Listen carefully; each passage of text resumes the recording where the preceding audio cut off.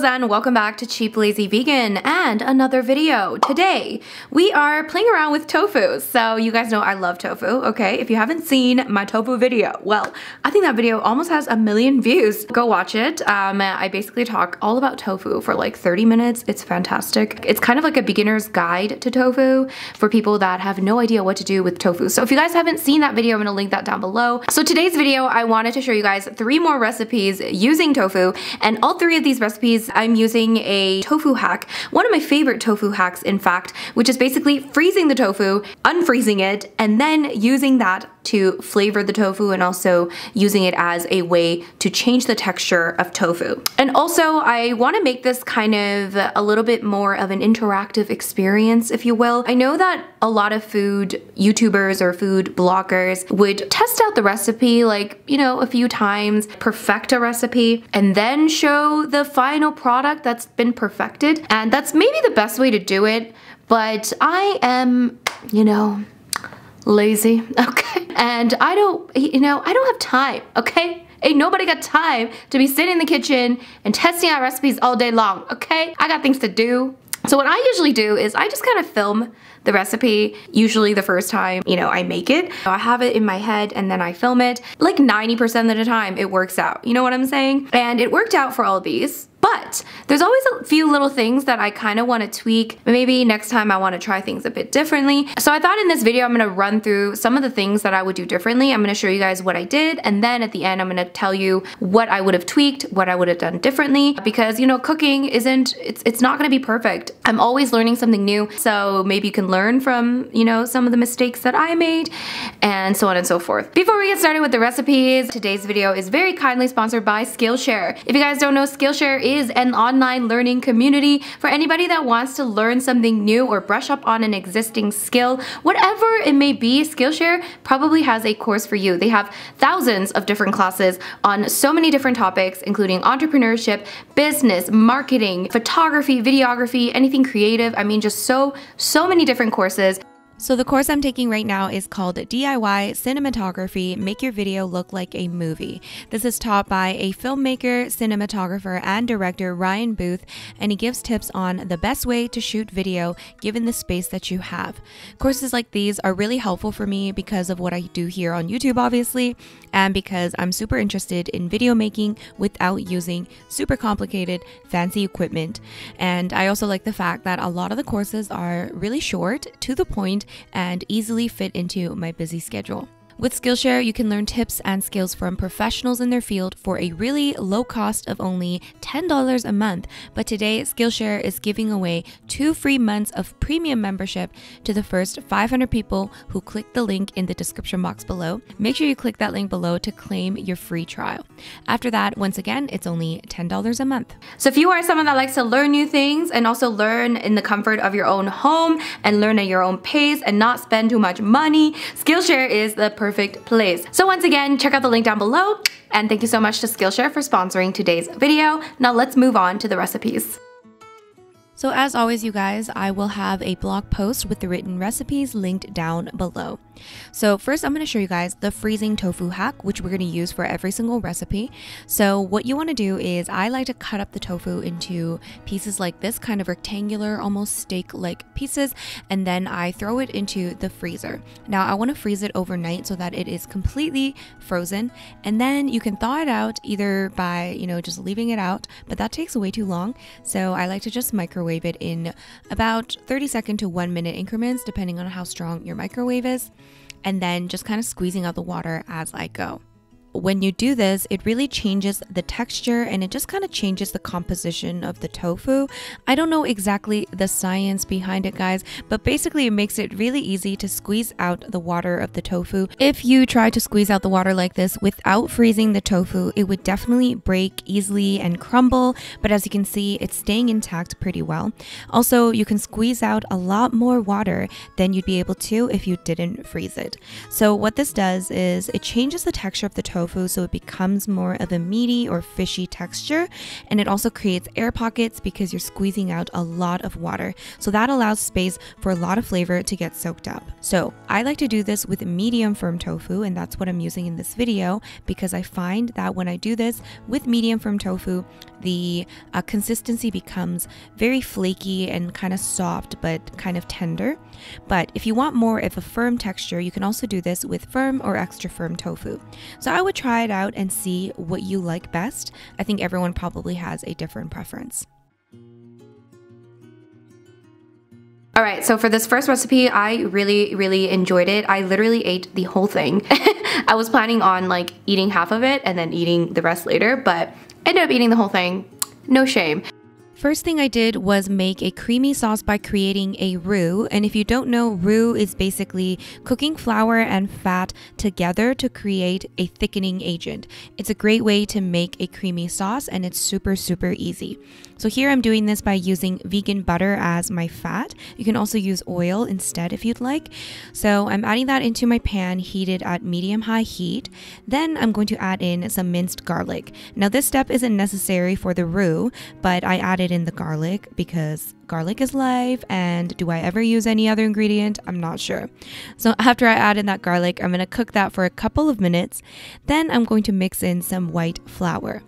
Now once you mix that in, this should thicken up very quickly and look kind of crumbly. And at this point, you can add in your non-dairy milk. And I'm using oat milk, but you can use whatever you'd like. And I'm just using a whisk to stir quickly. And this should thicken up into a nice creamy sauce very fast. It should be very smooth, nice and creamy. Just whisk it well, okay? So at this point, I realized my sauce was a little bit thicker than I wanted, so I'm adding in a bit of water as well as some vegetable bouillon paste. This is basically like a veggie stock, and I talk about this step a little bit later, and I'll tell you what I would have done differently next time a little bit later. But here I'm just using a whisk to just whisk everything to make it nice and smooth again. Once I got the consistency that I wanted, I just took the pan off the heat, and then I brought in another pan. And here I'm just adding a little bit of vegan butter onto the pan so I can easily cook the tofu. Now I'm just going to create a very quick marinade. Now I wanted to make this a lemony tofu dish, so I have some fresh lemon juice, and I'm also going to add in some basil here into the lemon juice along with some black pepper. And we're just going to mix that well with a fork. And onto the pan on medium-high heat, we're going to add in our tofu pieces. Now, once again, these are the frozen tofu pieces that have been thawed out and squeezed out. And then on top of each tofu piece, I'm going to add in some of this marinade. So I'm just doing that with a spoon so I kind of evenly distribute the marinade. So initially I like to cook the tofu on each side for about 3 minutes or so at this point, and then if I want it to be cooked a little bit more, then I'll just flip it a few more times until I get the brownness that I want, the golden brownness that I want on each side. Once I was done cooking the tofu to my liking, I turned down the heat to a low, and then I just poured the sauce over the tofu. To be honest, I wasn't really sure what I was doing at this point, but you know, it still tasted really good, okay? So what I'm doing is I'm kind of like trying to saturate each piece of tofu here to make sure all that creamy sauce is, you know, well soaked into that tofu. And then I took some kale because there was so much sauce, so I needed to definitely like, you know, add something else in there. So I just took some chopped up kale and added that into the sauce. Once I added the kale and mixed in the sauce, I covered the pan with a lid to just allow the kale to cook very quickly and allow all the flavors to just kind of, you know, melt together. What am I saying? I don't know. And once you're done, of course, you can add some salt and pepper if you wish, and you can plate it. And that's pretty much it.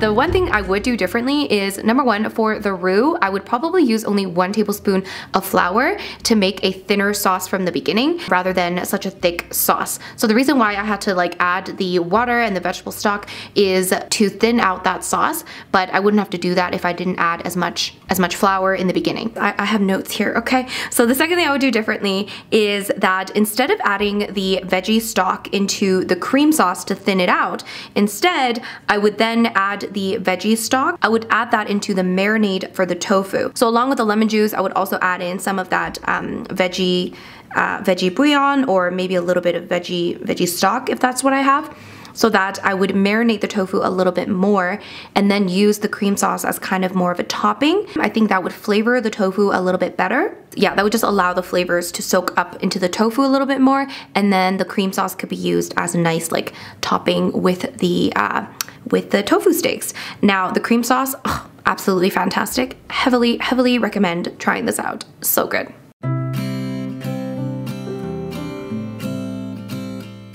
For this second recipe, you'll need some vegetable broth. I'm just taking some warm water and mixing in my usual better than bouillon vegetable base. This is what I used for the previous recipe as well. So basically, this is how I make vegetable stock. Then into that same bowl, I'm adding in some tamari or soy sauce, a simple vegan-friendly barbecue sauce. I'm using this cheap one right here because I'm cheap. And let's mix that really well.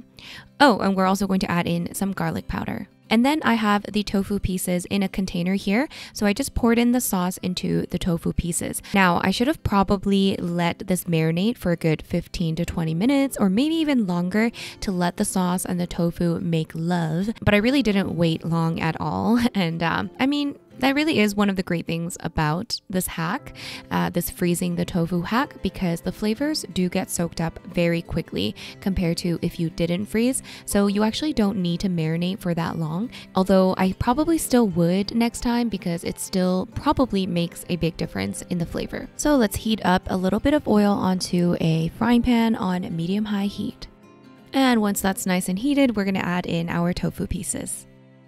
So once I added all the tofu pieces, I realized I had a bunch of marinade left, and so I decided to pour that on top of the tofu. Now, in hindsight, do you see how much I'm learning in hindsight, you know? In hindsight, I would probably have allowed the tofu to cook first and then added the remaining sauce on top. But you know, you live and you learn. So because of so much marinade, it took a while to cook up this tofu. I would say I probably cooked it on each side for about 5 to 6 minutes. I just kind of kept flipping until I got, once again, the consistency that I wanted.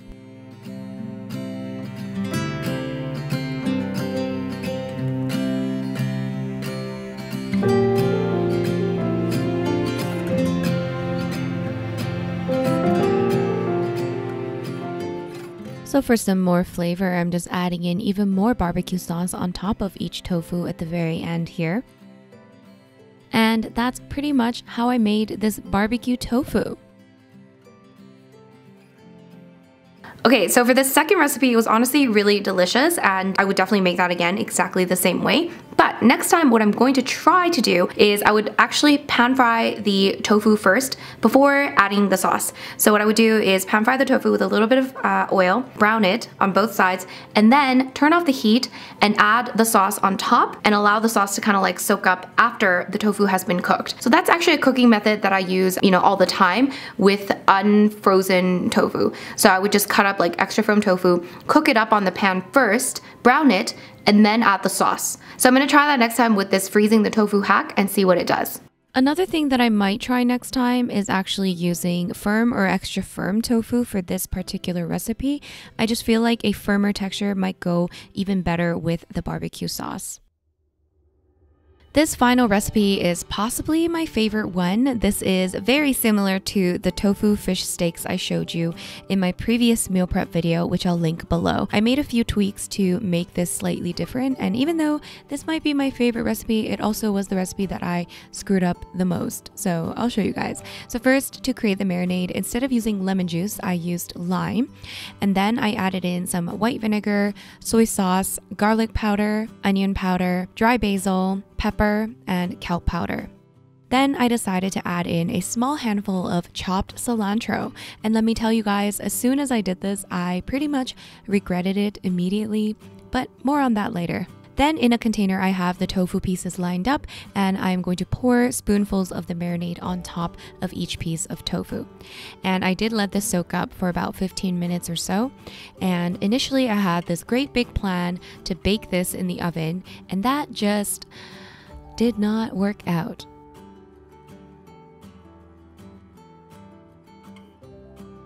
Alright, so this did not work out the way that I pictured. So I'm just gonna pan fry it. And next time I might add the cilantro at the end instead of like putting it in the marinade. I don't know. So after failing the baking process, I took it back to the pan and adding a little oil and then just pan frying the pieces until they were cooked to my liking. And I mean, even though this took a lot longer than it could have, in the end the tofu still tasted very, very good. And if you're missing some sort of grilled fish taste, then this actually, I think, you know, replicates it pretty well.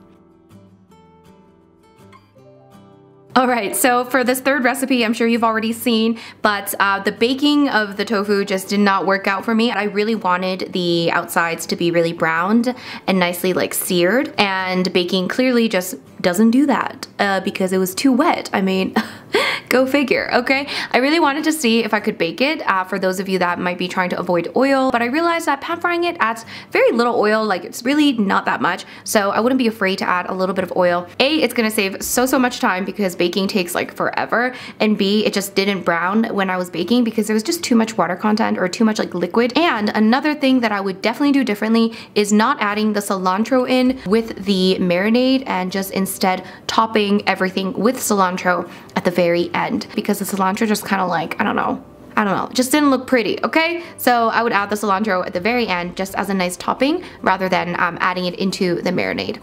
So yeah. Another thing that I might actually try next time would be to pan fry the tofu first, then add the fried tofu onto a baking tray, pouring the marinade with fresh cilantro on top, covering it up and baking it, and maybe that would help soak up the marinade even more. I don't know. Maybe that's just a waste of my time. I'm not sure, but maybe I'll try it next time. Alright you guys, so those were my tofu recipes and what I would do differently with the recipes next time. Let me know if you enjoyed this sort of format where I kind of talk you through and, you know, tell you my thought process. I feel like this could be helpful for a lot of people. You know, you learn something as you cook, and sometimes you think in your head that something might work out, but then it doesn't. And, you know, it's nice when somebody tells you before you try it. I don't know. Let me know. If you enjoyed this video, of course, don't forget to give it a big thumbs up. And if you're new to this channel, don't forget to subscribe for more vegan, plant-based recipes. Thank you so much to Skillshare for sponsoring today's video. Don't forget to grab your 2 free months for free and try them out. Link is down below. And I'll see you guys in the next video.